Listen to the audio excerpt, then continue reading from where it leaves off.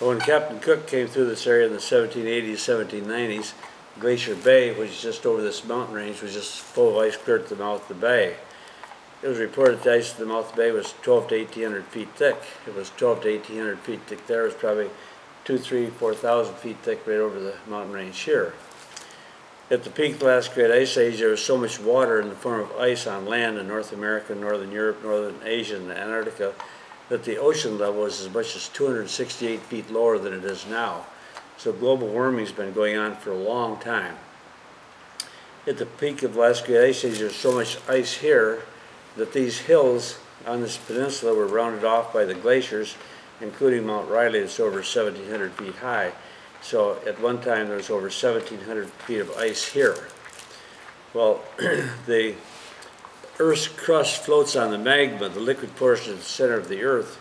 And so if you put millions and billions and trillions and quadrillions and quintillions, sextillions and septillions and octillions of tons of weight on the Earth's crust, it pushes the Earth's crust down into the magma. If you put weight on a ship, it goes down in the water, take the weight away, and the Earth's crust slowly floats higher on the magma. Well, this phenomenon is called isostatic glacial rebound, and with the rise of the ocean level and with the Haines area undergoing isostatic glacial rebound, is rising out of the sea at the rate of about 9/10 of an inch a year. That doesn't sound like a lot, but I bought this property in 1965 or 66, so since then it has risen out of the sea more than 3 feet and probably 4 feet. Well, people say that's hard to believe. How do you know that? We have some photographs that suggest it, and we have some survey evidence that pretty well confirms it. On a different subject, in 1970 I had a building built in downtown Haines, Alaska, and when we built that building I found a bed of clams. These clams were long dead. They were when Haines was on the bottom of the ocean, and they were full of silt and sand, but that's where they used to live. Well, if you'd been here in the 1920s, an aerial photograph would have looked like this. If I can find it here.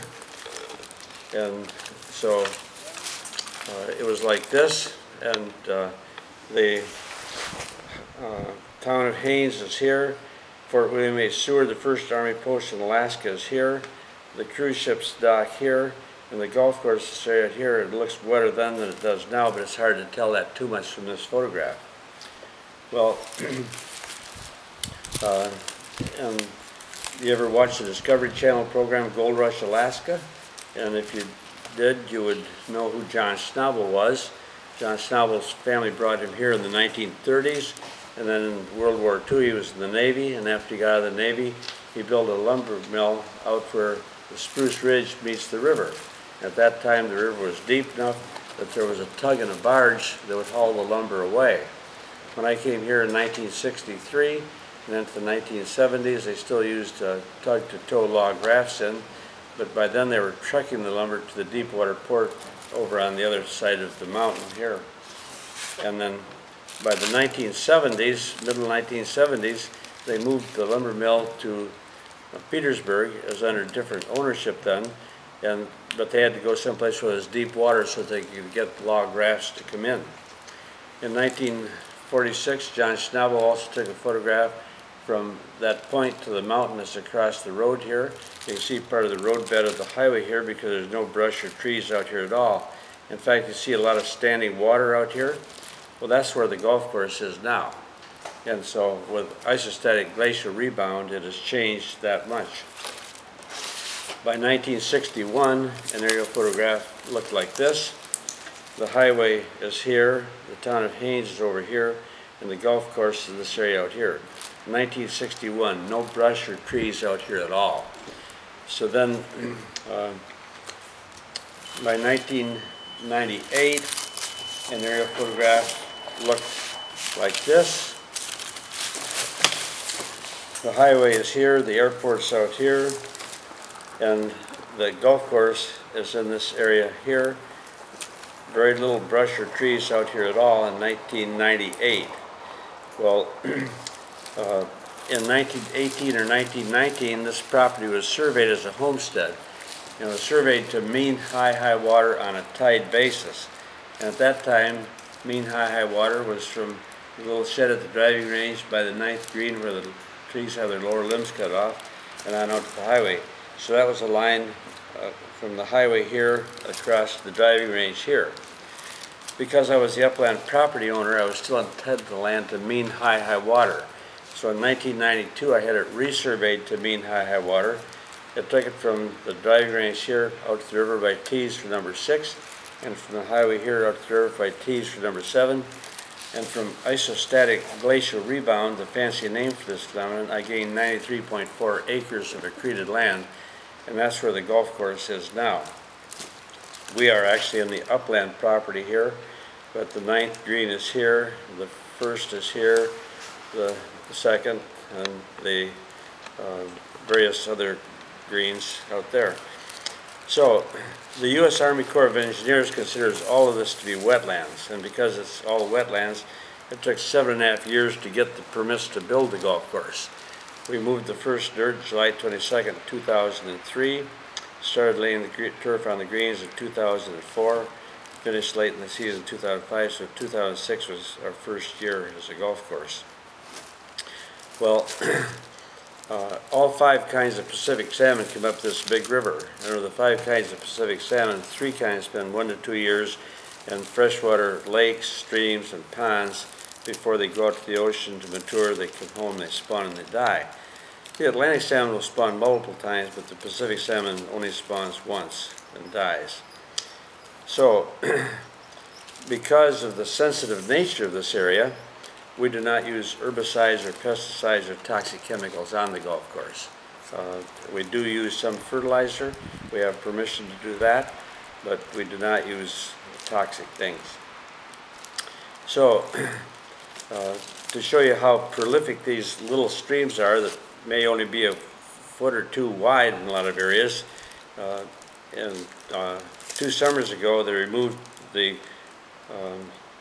culvert and replace it in a stream that's about a road that's about 1,000 feet over here, and in the small area there they captured over 1,000 coho salmon that they then put in other areas, and so it is a very productive area.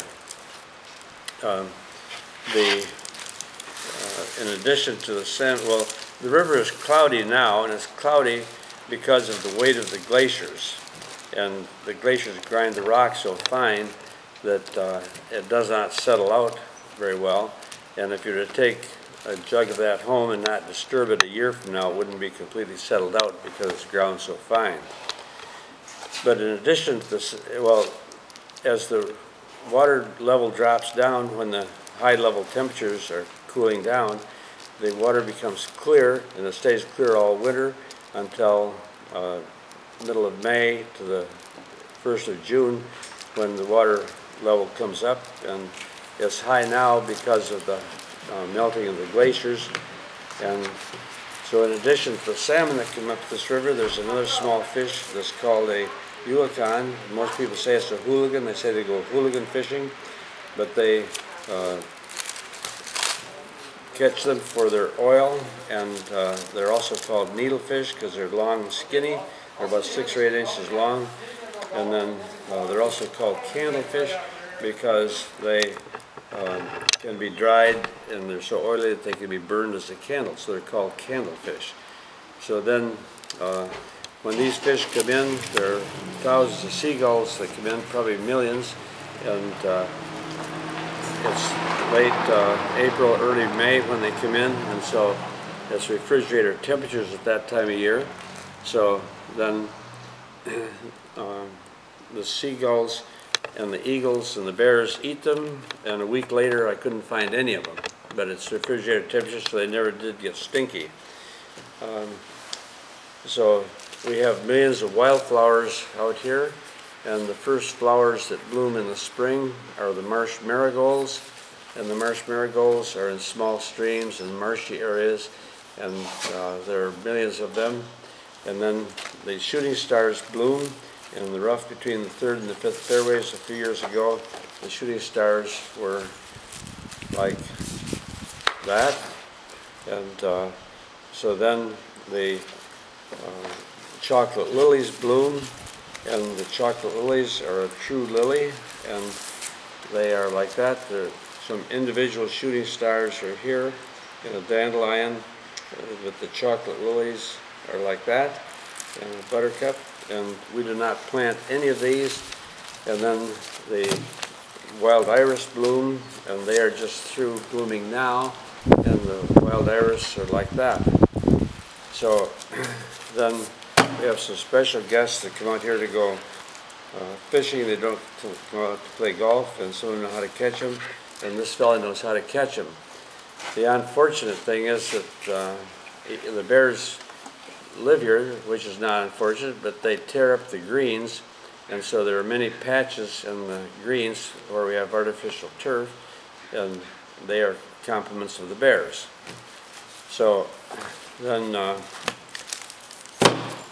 in 2015 September issue of Golf Digest, there was a picture of our 6th green and the backdrop for that. So Bubba was on the cover, but we made that edition. So that's kind of the story of what's going on here, and